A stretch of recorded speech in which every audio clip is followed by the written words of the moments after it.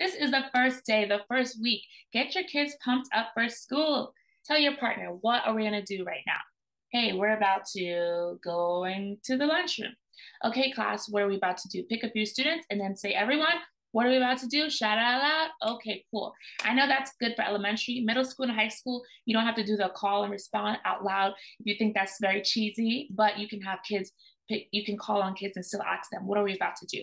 Have them interact with each other, or even have them be a little teacher up on the board. Like, hey, you teach the class and tell them what we're about to do. Teach the procedure for us, something like that to get them feel like they belong in the classroom. Okay. It's super important that you create and enforce rules. Super important that you make sure that you go over rules on the first day of school. Hi there, welcome. Good morning, good afternoon, good evening, wherever you are in the world. Today, I'm going to share with you all some best things to do and teach on the first day of school. I'm going to include activities, morning work, and some self-care things for you as a teacher to put first.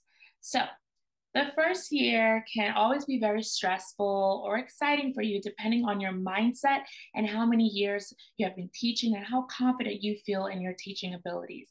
It's all about growth mindset and it's all about believing yourself. So, my self care tip for you is believe in yourself, know that you are worthy, know that you are called to teach. And even if you don't feel called to teach, know that God put you to teach for a reason. Believe in yourself and just have fun with it. The kids don't know what to do. You know what to do. So if you feel confident in yourself and you feel like, I can do this, I know what I'm doing, even if you don't know it, fake it till you make it. Do your best. Okay. The kids are there for you. They're there to learn. So just have fun with them and let them learn in an engaging and fun way. So that's my little first self-care tip. But another first self-care tip into that is like, try to over plan. Over planning is the best thing to do as a teacher because you want things to overflow into the second, the third, or the fourth or fifth day, the whole first week of school, because you don't want to be unprepared and not have anything productive and engaging for your students to do, because that leads to students getting bored, which can lead to negative behavior because they're not doing what they're supposed to do out of boredom, which leads to difficulty with classroom management. And you, as a teacher, want to start your first day on a high positive with classroom management, not on a low. You don't want to be on a low with classroom management. Also, if you're over preparing yourself with lots of activities and things to do for your kiddos, it's good to have things repeated and overflow into the first week because not every child will show up on the first day or the second day. And you still want to have that class bonding and getting to know you activities for all your students. So the first week of school, beginning of the year, is all about building positive relationships and establishing a positive classroom culture with your kiddos. You want your students to feel welcomed. You want them to be respectful, kind, and loving to you and to your classmates. You want the classroom to feel like a home, their second home, like everyone is a family, everyone are friends, and they care and love each other, right? So that's my first little wing tip for you. Second, best thing to do is to get to school early. Repeat after me. I will get to school early. I will get to school early. Set that alarm clock. Hey, set multiple alarm clocks to wake you up so you can eat breakfast at home, not rush into the drive-through to get you a coffee and tea. No, get your me time at home. Get dressed. Take a shower. First thing, of course, when you wake up, take your shower. Get dressed. Sit down and have your breakfast. Get that me time so you can mentally get your brain and body ready for the day. So you can beat traffic. Also, when I rush, it makes my whole day go downhill. So I become stressed. My anxiety level goes on high. But if I'm early, I feel more prepared and I'm calm. My less anxiety. So when you're early, you're going to feel more confident to just sit in your class. You're here early. Just check and look and scope the room. Is there anything that looks out of order? Do you need to fix something? Do you need to change something? Because when you're early, you'll have plenty of time to do last minute changes. Okay. So that's the second best thing to do. Super important for your self care and your mentally, right? You want to have a positive first day. So, number three, the third thing you can do also is to have your schedule printed out on a clipboard. So, as soon as you get into your classroom, you should have a schedule on your clipboard. But if you forgot to print out your schedule, hey, you're early, so print it out, have it on a clipboard, run through everything. You may have made a mistake and you need to go back and fix something in your schedule, or you have everything ready to go and you're like, yes, now this, I have a visual reminder. I know what is next to do with the students, so I won't feel out of whack and be like, oh, I don't know what to do. I don't know what to do next. Oh, they've done this activity really fast. What's the next activity we can do? But you have everything listed on your clipboard of schedule of what to do. As a first year teacher, schedule and a visual schedule on your clipboard and in your classroom is going to be super helpful for you and for your kiddos. And then number four, the fourth thing to do as a teacher on the first day of school is having respect for your students by greeting your students. Even if you're in a middle school, high school, and your students come into your classroom, it doesn't matter what grade you teach, elementary, middle, high school, when your students enter your classroom, you should have a smile on your face greeting them, right? You don't want them to feel like, hey, this is the worst place to be. You want them to feel happy and welcome. So greet your students, show them that you care, show them that you respect them, show them that you are excited to see their beautiful, handsome faces. You can even have balloons and welcome back to school sign on your door or on the wall next to your classroom door if your door is decorated. Just make them feel welcome. Have some song playing in the classroom when they enter. Get them hyped up and excited to learn. This is going to be an awesome school year. So you want them to feel welcome, excited, and ready to learn, okay? You want each student to feel comfortable as they enter the classroom with your smile and a warm greeting. You show respect and your students will show respect back to you. Now, there are some students who are outliers and may not show you respect right off the bat, or they may be a little shy or upset about being in school. But if you are consistent and continue to be respectful to them, they will eventually be respectful to you. I promise you, okay? It's just consistency and showing that you genuinely care about them. And you build that relationship with their parents too. I'm going to talk about that in another video, how relationship building with parents is super important to also have a good relationship with their students. Okay. But so that's number 4. Number 5, it's super important for you to give clear directions verbally to your students and have them written on the board or a PowerPoint, whatever you use in your classroom. You need to be very clear and articulate in what you are telling your students. This is their first day, their first week. They don't know what to do. Some of them may because they've been in the school before, but some do not.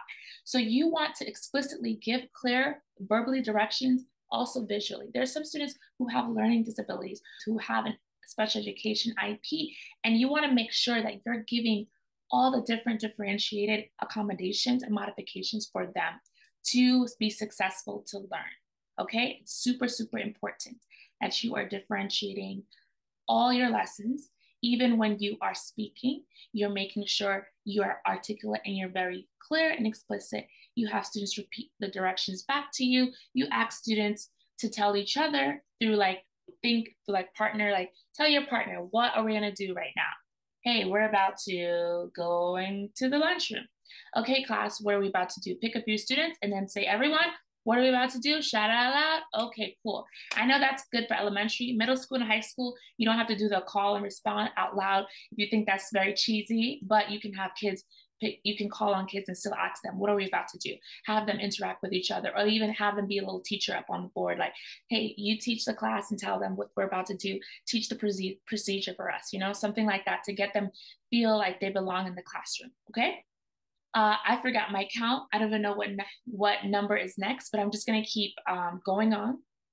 So you need to make sure that you have your student's name on their desk. This is specifically for elementary students because elementary students, you have the same group of students and you want them to know where they're going to be sitting down, right? Middle and high school, middle school and high schools, you may not necessarily need students' name on the desk, but you want to make sure you have a roster, right? You want to know who your students are, have the name of the students roster. I know we take attendance and we have the students roster, but make multiple copies just in case you may lose them.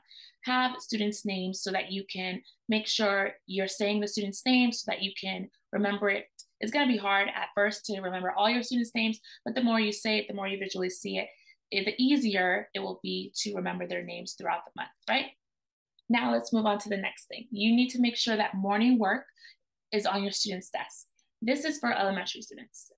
Elementary teachers, please make sure that you have morning work as soon as the students enter. So you greeted your students, you shake their hands, or you did an elbow pat, or you said, hey, what's up? Welcome, so excited to be your teacher. Your name is on your desk. Go find your morning work. But before you do that, make sure you hang your backpack up, your jacket, your coat, your lunchbox, put it in the bin over there, and go to your seat and get started on your morning work, and you'll see your name on your desk.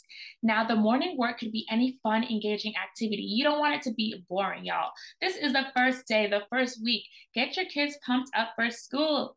You can have so many fun things for the kiddos to do.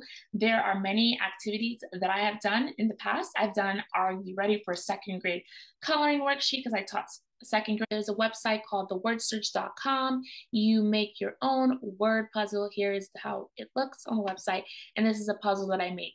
What would be cool is if you made a puzzle with your students' names so that they're finding each other's names, which will help them get to know their classmates even more. You can play this online as well. You can download it and print it just like this, and you can have kids do this in class. Or you can have students work on their names. If you're in kindergarten, you want students to work on their names, doing some fun coloring. You can do the ABCs, whatever you want. There's emoji websites, coloringpagesonly.com, with many different coloring emojis for the kiddos to do so they can have fun on the first day of school. The really cool thing about the Are You Ready for Second Grade, First Grade Kindergarten Coloring Worksheet is it's fun for the kids. They love to color. You can also quickly access who knows how to add, who knows how to read their colors, and who knows how to write the correct letters, right? As they're solving the puzzle. And I forgot to say this. So when the students enter your classroom, make sure that you have their morning work on their desk, their name on their desk, and a pencil case. In that pencil case, make sure they have pencils, erasers, sharpeners, crayons, and markers, just so that they can have things. You don't want to have scissors and glue. Scissors and glue are not in their desk. Scissors and glue are somewhere in a teacher area in a bin, labeled scissors, labeled glue, because you don't want kids to play around with those items and get hurt and, do crazy things with them, right? That's some elementary tip for you. You can also have early finishers. Early finisher bin, where students choose from the following early finisher bin. If they are done with their work, their morning work, they ate breakfast already, and you still have time in the morning and they are bored, have an early finisher bin so that they're not going to do something dangerous and disruptive in the classroom. Because first day of school, you're taking attendance, you're trying to get everything ready for the kids. You're welcoming students in the classroom. You're making sure breakfast is served. You're doing a lot in the classroom, and you don't want the students to be disrupted. You want them to be productive. So have an early finisher bin. And in the early finisher bin, you can have word searches, coloring pages, puzzles, books, writing worksheets, so many different things. I have an early finisher template on my Teachers Pay Teachers. It's free, so you can download it and you can set it up in your classroom for your kiddos when they finish early, when they finish any assignments early. And this is how it looks right here. It's really cool. Just preview it, download it. If you don't like it, it's okay. It's free. Just check it out, okay? Another thing that you should do and do on the first day of school is have a morning meeting slide. This is something that you're going to prepare before the first day of school, but you want to have it ready on the first day of school. And I do have a morning meeting slide template on my Teachers Pay Teachers. It's for free as well. You can check that out if you need help with creating a morning meeting for the first day of school for your students. After the students have finished eating breakfast, completing their morning work, and also you finish taking attendance, you may have time in your classroom for morning meeting. I know some schools do morning meeting. So it'd be really cool for morning meeting for you to do a morning meeting where you tell your students about you, where they get to know more about their teacher that they're going to have for the school year. The morning meeting slide would look something like this. So when the morning meeting begins, I will go to this slide here where it says, welcome back. And it'll say, hey, this is the first day of second grade. Are we excited? Are we pumped up? I'm so excited to be here. Even though there's some kids who are not excited, I'm just saying, I'm so excited. It's okay if you're shy. we'll get comfortable and we'll be friends and family at the end of the school year, okay? Then we will transition to meet your teacher slide where the students get to know me. We will transition to the morning meeting agenda. After that is emoji check-in to check in with how the students are feeling. I'll go ahead and transition to morning message. After morning message is our calendar math. After calendar math is our Howard University chant, which the students recite. It's a let's go, a call and response. After that is in our class mantra to empower the students to set a really positive classroom culture. And we learn our first vocabulary word of the week, which is respect, which builds positive classroom culture again. And then the students go into reciting, hey HU, what are we going to do today? I read the words in red, the students read the words in blue. And then we end it off with a positive affirmations video, which the students recite.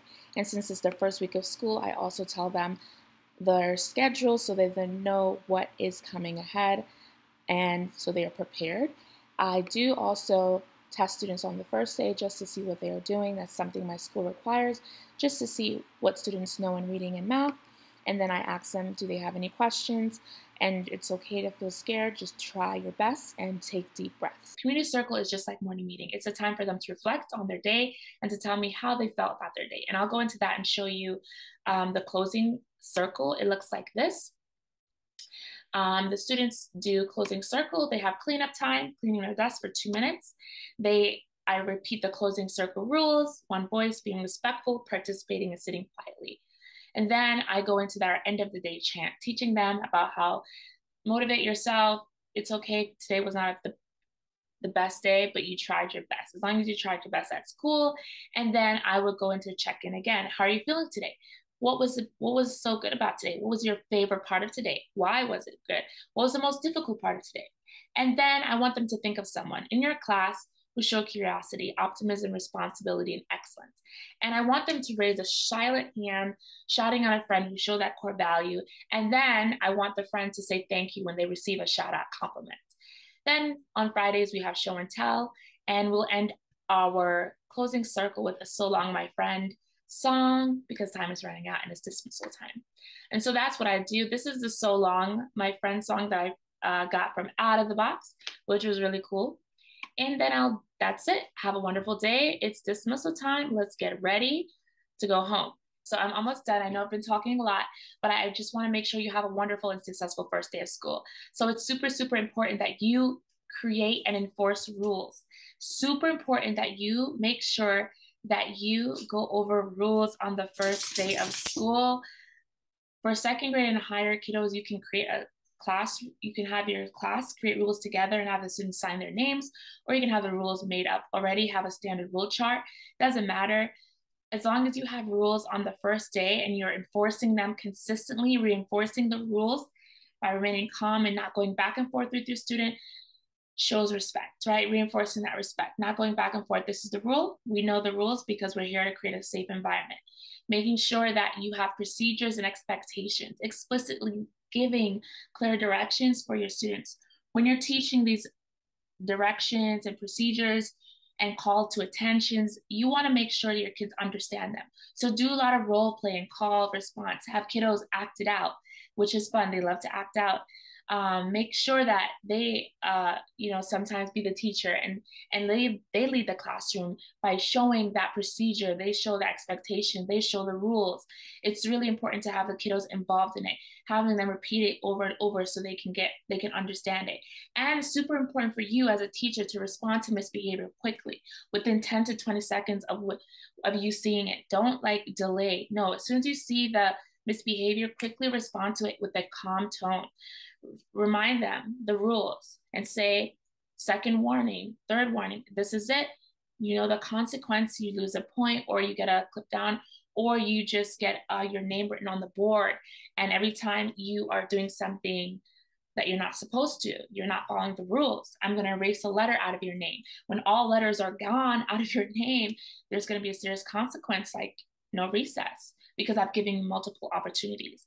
And only students who are following rules are going to be rewarded with fun activities. So it's super important that you are consistently reinforcing these rules.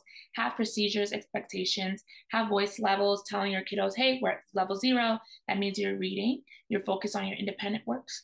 Or level 1, we're whispering, you're talking with your partner, you're doing like partner work, or at level 3 or level 2, you're talking aloud to the class, you're raising your hand, or level 3, you're up in front of the classroom, you're presenting your work to the class, you want them to hear.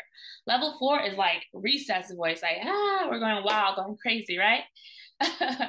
And then teaching them like nonverbal hand signals, like level 1, and not level 1, finger number 1 with your finger is a pencil. 2, bathroom, I need to go to the bathroom. Number 3 is water, W, looks like a water. 4 is a tissue, and 5, I have a question. This helps you as a teacher understand what your kids need. You're teaching a lesson and you see a hand, oh, they have a question. You're teaching a lesson, you see a 2, oh, you just say, go to the bathroom, yes, thumbs up, and they go to the bathroom. You give them an eye contact and say, yes, you can go, and you still continue with your lesson. You see 4, tissue, say, yes, you can go, and you still continue your lesson. You don't have to stop your lesson and say, hey, what do you need? And they say, I need to go. No, you just know what they want. You say, go.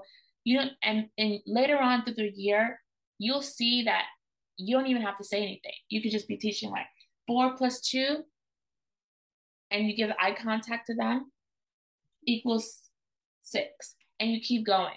Eventually, these nonverbal signals helps the classroom run smoothly, helps your lesson run smoothly. You don't have to be interrupted and disrupted, right?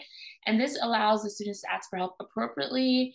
There's only one teacher and about 20 plus students in your classroom, and it gets chaotic when everyone's just talking all at once and asking different things. It makes it run smoothly. I taught 27 students, actually 80 students, because I had 3 different second grade classes. I taught writing to all 3 different second grade classes. So that was like 80 plus students. And this helped with my classroom management. I would remind students who forgot, to do the hand signals. And I would praise students who remembered to do these hand signals, remember the rules, which helped other students because they seeing the students getting praised. It helped reinforce other students to use the hand signals and follow the rules because they saw other students getting points for following the rules, for following procedures, and being respectful in the class. And you can also have a chart that says, what kind of teacher do you want? On the chart, you can have the kiddos tell you, do you want your teacher to be kind, happy?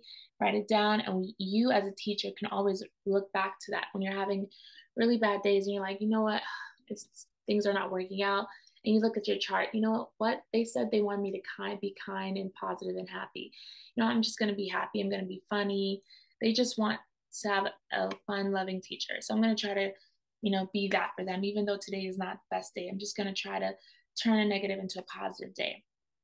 And you can also have classroom scavenger hunts, would you rather games, indoor recess slides. I have an indoor recess slide that I made in case of a rainy day. You never know if it might be raining the first week of school and the kids can't go out to recess.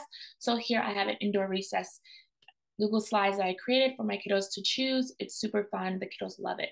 You can find it on Teachers Pay Teachers as well, and it is for free, okay? Then on the end of the day activity is like this positive affirmation fortune teller.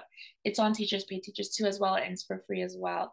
It doesn't have to be end of the day activity. It could be in the cool down corner or throughout the day, whatever you want to use this. But this is a really good positive affirmation fortune teller for students to build their self-esteem and build confidence in themselves. At the end of the day is take a class photo or individual student photos to document the first day. You can take it at the beginning of the day as students enter, but that kind of gets chaotic with taking attendance, with breakfast, with greeting students, with telling them where to get their seats, with getting papers.